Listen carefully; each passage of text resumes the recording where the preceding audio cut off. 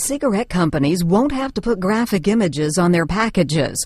A federal mandate for tobacco makers to include the images on packages was due to take effect this year.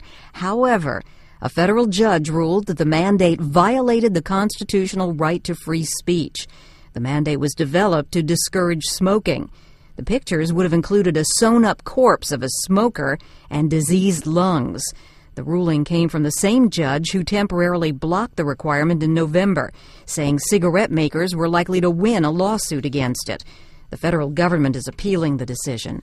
The Food and Drug Administration claims that the public interest in explaining the dangers of smoking outweighs the tobacco company's right to free speech. Rita Foley, The Associated Press.